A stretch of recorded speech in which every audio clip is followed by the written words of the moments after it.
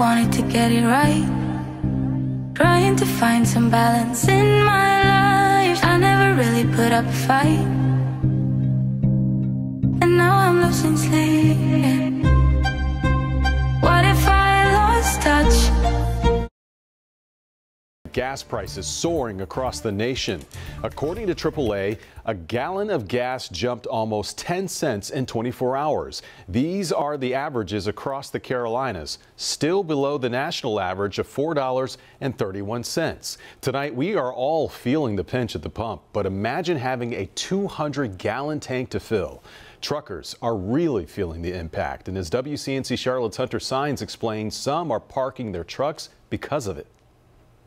They are the travelers who spend days, weeks, some even months out on our interstates, burning through hundreds of gallons of fuel. But tonight, some of the truck drivers who move the nation aren't moving at all. It's making me want to cry. Truck drivers taken aback by the fuel prices they're paying. It doesn't make sense to me. If I owned a truck, I'd probably shut it down and go home. Outrageous. Drivers pulling into this gas station in North Charlotte, coughing up a lot more money for a tank of gas. Before the inflation, probably $300.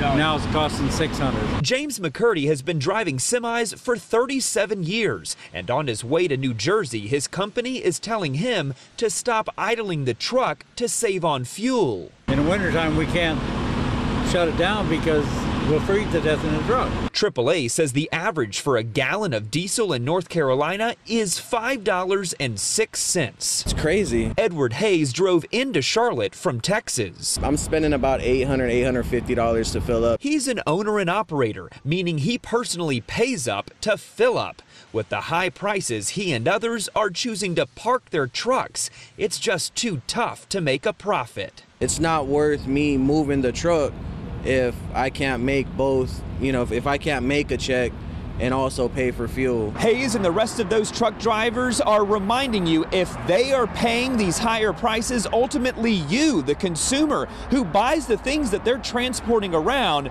will be stuck paying higher prices too. They are all now begging for less pain at the pump.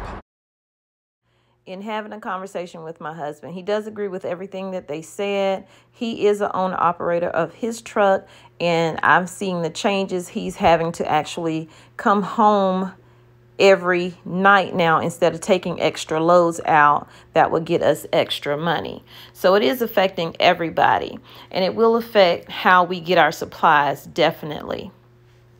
So don't procrastinate. Get what you need now, because it may not be there tomorrow, or it may cost way too much to get. Also, he said it's not a new thing for companies to ask their drivers to not to idle their trucks. They've been doing that for years to save on fuel, but they're really doing it now. They're asking them to do it. And it gets cold at night for those truckers.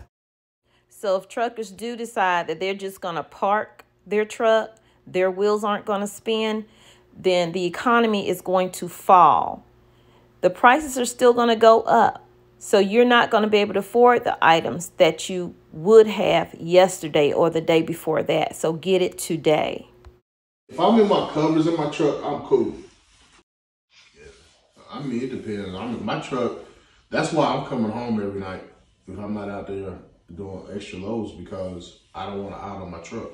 It's cheaper for me to put $34 in gas in to come home right now. Well, that's another good reason why we stocked up on food. Yeah. So that's one less thing you got to worry about. Well, we still need to stock up some more. I know.